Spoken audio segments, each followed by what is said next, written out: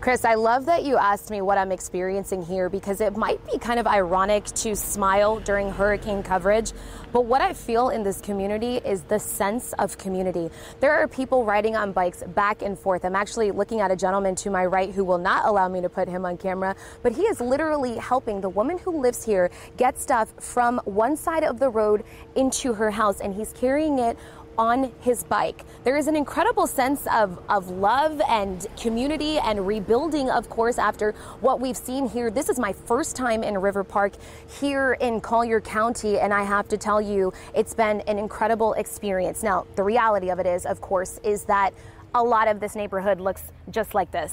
For so many communities throughout Southwest Florida, this is a very familiar image. As you can see, a lot of these homes have been gutted. I spoke to some people in the community who told me they had 4 feet of water inside of their home. I actually spoke to one gentleman who told me, and you might have heard him a little earlier in our newscast throughout the day, talk about how he had to help his mom get through floodwaters, and he was worried because she can't swim, and that floodwater actually came up to his waist. Luckily, they were able to get to the parking garage just down the street at Coastland Mall. But these are the type of stories I'm hearing from this predominantly and historically Black community here in Collier County, of a community that says, yes, we've been impacted by Hurricane Ian, but we are working together to build our community back. Of course, there are remnants of what we've seen throughout Southwest Florida, furniture, again, this stepladder, reiterating what you're feeling so much of here in River Park, which is hope and inspiration. Now, there is a message from this community that we are going to share with you a little later in our newscast. I spoke to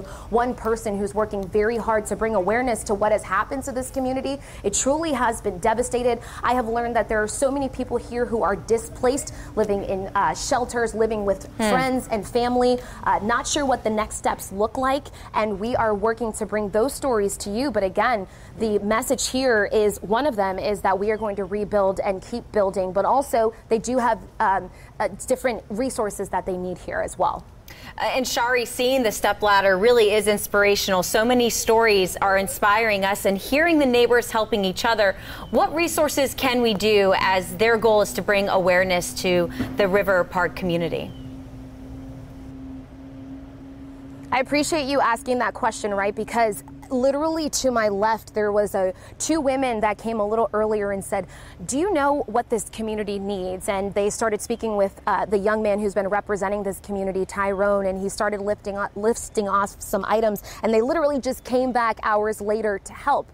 But I also spoke with the Collier County president of the Collier NAACP here, and he tells me the need here is for voluntary medical services and voluntary mental health services. So if you're able to help with that, he says FEMA's been out here, the American Red Cross, they've received a lot of resources and help from neighbors in the community, but they also need that type of assistance as well. And he asked that you reach out to him if you'd like to help, as he is a big part of leading the charge when it comes to helping this community rebuild. Live in River Park in Collier County, Shari Armstrong, Fox 4.